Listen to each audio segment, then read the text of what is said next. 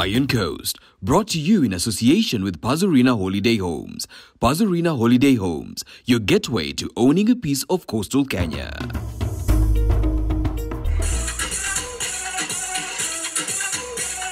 Hello there, it's time for Eye on Coast once again. And today we train our cameras on tourism in the coast region.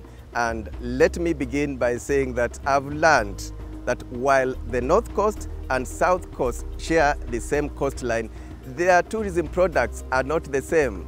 The North is known for what is known as meetings, incentives, and conferences. That's MICE. And South is known for leisure market. So I got an opportunity to speak to stakeholders in the South to understand why their products and services are unique. When one mentions South Coast, what comes to your mind?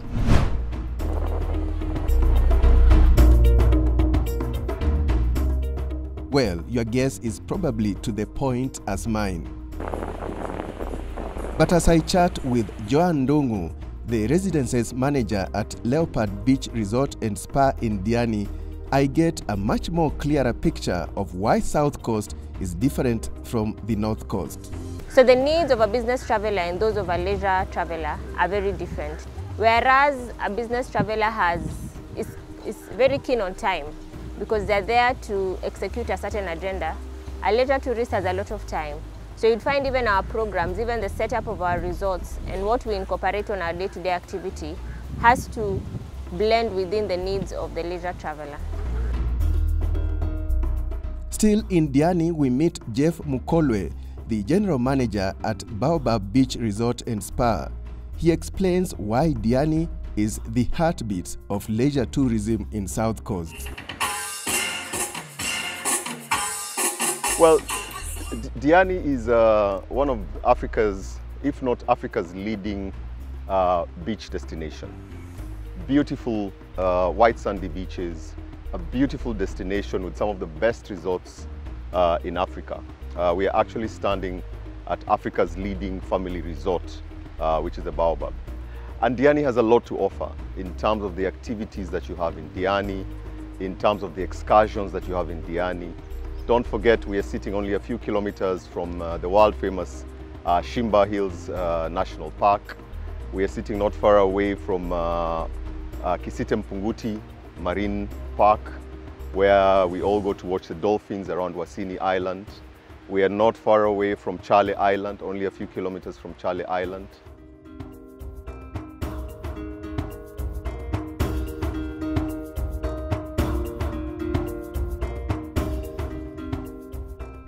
And you may be eager to know who comes to South Coast. Historically, the major source market has been German-speaking countries, but the domestic market has grown to about 50%, according to Joan, who is also a board member representing the Kenya Association of Hotel Keepers and Caterers on the Diani Municipality Board. Over time, we started venturing into the emerging markets. So these are the Scandinavian countries and most recently, the Eastern Europe. However, we've also seen a great surge in local or domestic and regional tourists. So these are tourists from within our country, Kenya, both Kenyan citizens or people residing in Kenya, and of course regional markets such as Uganda, Rwanda, Ethiopia, a bit from Tanzania, Nigeria, and Ghana. So we have seen a surge over the years in those particular markets. So right now the composition is a nice cosmopolitan mix of people from different parts of the world. Now you'll find that certain numbers are likely to be higher because we are supported by charter flights. So countries that are able to secure charters, you'd find that their numbers are slightly more, but the awareness of Destination Diani as a brand right now is global.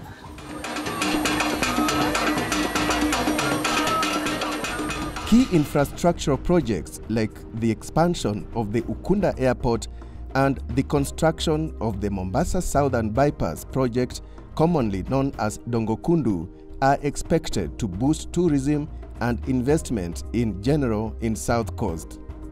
Kwale County has been seen to be very inaccessible because for you to access Kwale County, you'd have to come from the Mombasa direction, of course, but then you'd have to cross the ferry.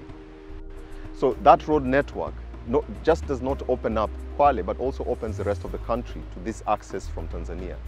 But most importantly for us in tourism, you now have a situation where you have the train station, the Madaraka Express in Mombasa, you have Moi Airport in Mombasa bringing international flights, and you can now access Diani in about 30 minutes. So exciting times ahead for Kwale County.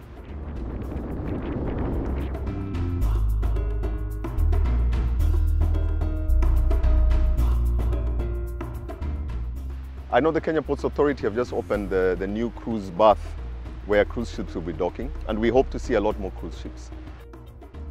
Investors in the real estate are already taking advantage of the opening up of South Coast.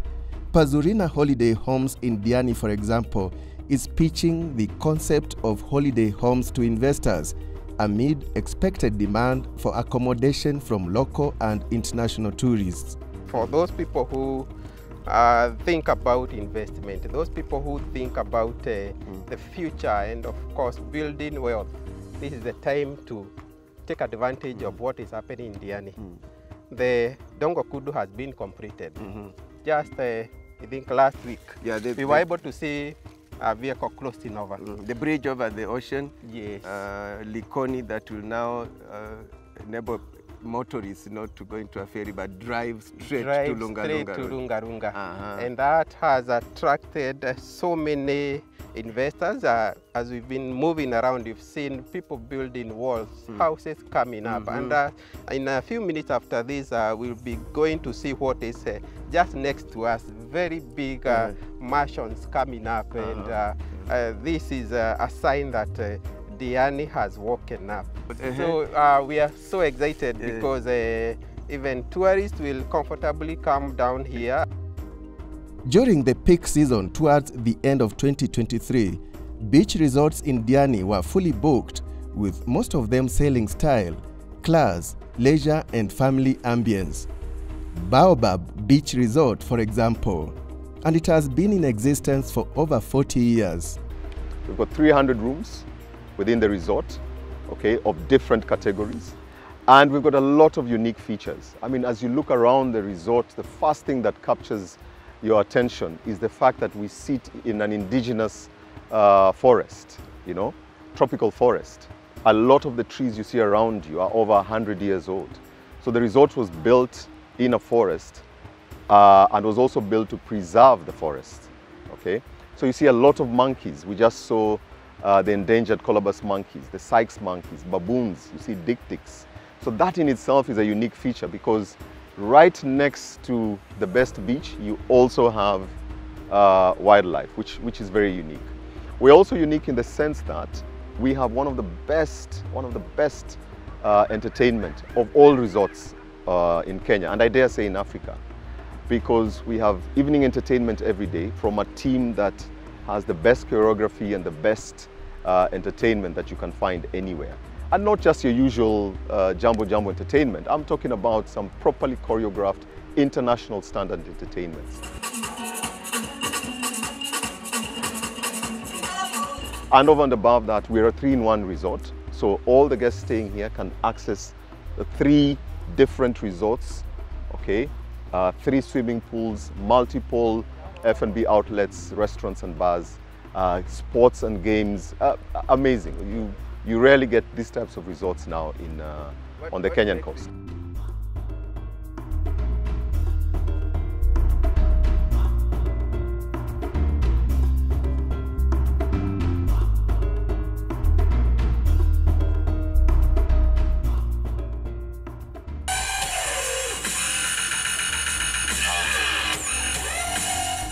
Leopard Beach Resort is also a family-friendly resort.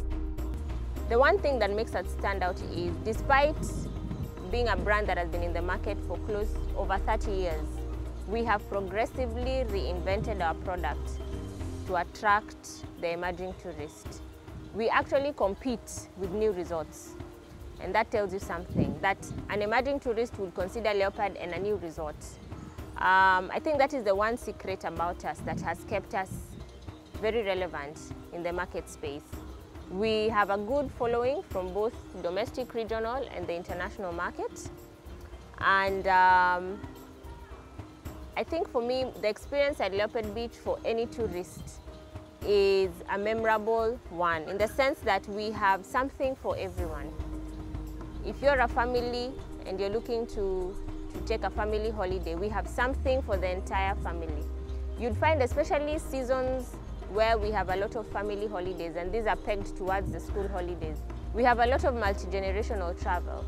And what I mean by that is we have the grandmother and the grandfather accompanied by their children and their grandchildren coming in. And you find that everybody finds something to do here at Leopard Beach. So I think that is the one thing that works for us. And if I look at it from a business perspective, if I was a travel agent and I would want to send my clients to a hotel where I know I am not likely to get issues, or clients are likely to have a good time, then that's the person I work with. And that's what we get from a lot of our distribution channels, who are mainly the travel agents.